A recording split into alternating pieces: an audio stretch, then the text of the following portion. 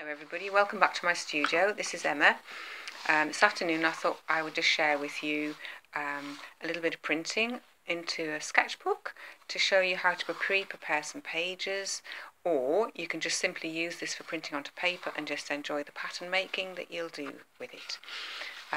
I do like to put all my projects into a sketchbook, so I work into them, I add ideas, I write things, I stick things. When I make samples, I stitch them into the sketchbook as well, so I've got a complete sort of record of what I've been working on. But oh, excuse me. But it all starts very, very simply. We're taking a ring binder sketchbook like this one, and I just simply, oops, I'll just turn that around so you can perhaps see it better when I cut into it. I do several pages at a time, and I have a little tiny pair of scissors, and I just simply cut in between the wires like that. Nice little snippy noise. It's actually very satisfying doing this. It's sort of, I know I'm starting a new project when I'm beginning to cut the pages out of a sketchbook. And I'm sorry to use the word sketchbook. I know for some people a sketchbook's a really kind of a scary thing. I've learnt to overcome that fear, and now I just use it as a place. I call it a record book or just a workbook. And as I say, you don't actually have to do this in a book at all. You can just use pieces of paper. That hasn't quite snipped all the way through. There we go. Just pulling the page out like that. You have to pull quite hard, but not so that you tear it, okay? So that gives you pieces of paper that you can then print onto. So I'm just going to put the book over there out of the way. The next thing I really need for this printing process is a piece of Perspex. This is one that I've used many times. You can see perhaps that it's got bits of paint on it already that haven't quite been washed off properly. You can use glass, but it is a little bit more risky. If you crack it, you're in trouble. I tend to use acrylic paint for this, just because I can sort of, I don't know, control the effects of it more easily. I guess if you don't want to use acrylic, you could use watercolour or something like that. So we'll just squeeze a little bit out of this tube. Yep, there we go. I thought I'd try and choose a bright colour that you can actually see.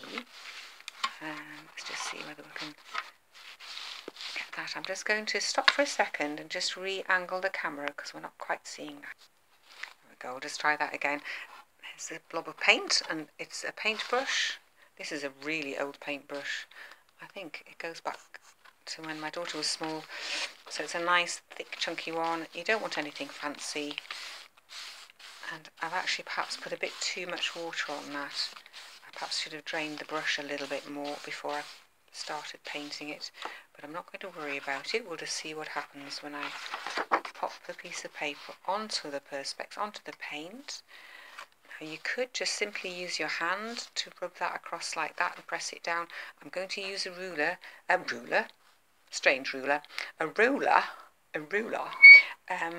which actually has a very nice squeak, just because it's actually a bit quieter for filming this, and also you will get a more even print.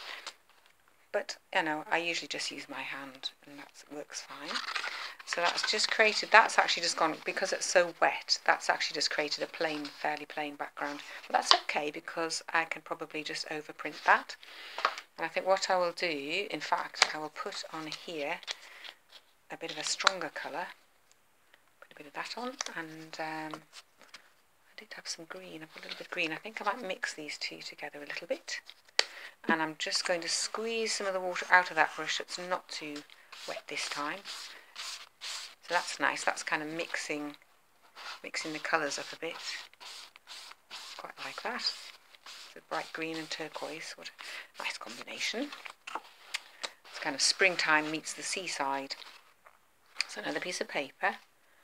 And this time what I'm going to do is, I'm just laying that down gently, and I'm going to take, in fact I'll just use the end of that brush. I'm just going to do some little marks on it, like this. Oops. And we'll just see what happens. I've no idea what's going to happen. This is what I love about it, is you never quite know what it's going to turn out like. Everything's a bit of a surprise. Okay. So there's some lines there that are stronger than the others. It all depends on how wet your paint is as to what effect you get. So what you'll find is as you do quite a few of these, you'll get your eye in, and as you sort of work away, you'll realise the effects that you can achieve depending on what your paint is like and what your colour mix is like. I always like to make sure my edges are fairly covered. So I quite like that. That's not out of the way. What I thought I would do next is put some more of that down. It's not terribly thick, but it's okay. It'll do. It'll do. And one of my favourite things is bubble wrap. Bubble wrap just makes such a pleasurable print. And it's always different. I know it's very round and it's often very regular, but by the time I've printed it over with a few different colours perhaps, it's not necessarily as regular as you think it's going to be. So there we go, we'll just pop that over the top of the paper. I'm going to roller it again, just it means I can hold on to one end and just roller, and we'll see what happens with that. It's a very satisfying crinkly sort of sound. Lift that off. There we go. So that's got two colours on it, and I think that's really quite effective. It's definitely worth, I think, with the bubble wrap, doing a colour underneath. It's a much softer effect. That's quite harsh, but that's something you might like. And what you could do if this was just on paper, you could be tearing these strips up and using them as strips to add on to other things. What I find with printing is one thing leads to another.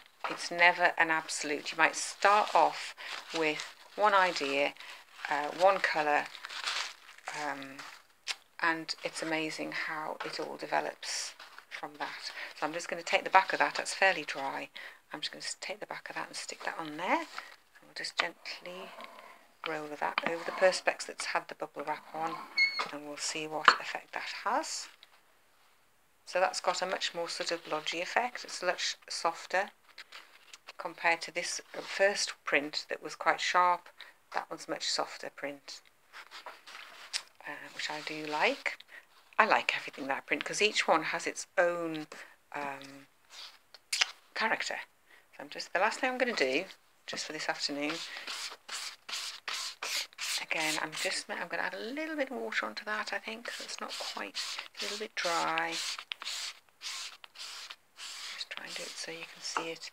I've got a lovely piece of corrugated cardboard, which actually has already had some green on it. So I'm going to put that on there. I'm going to use my roller, but you can just use your hands, it doesn't have to be a roller. And we'll just take the paint off onto the cardboard, move that out of the way, and have a fresh piece of paper.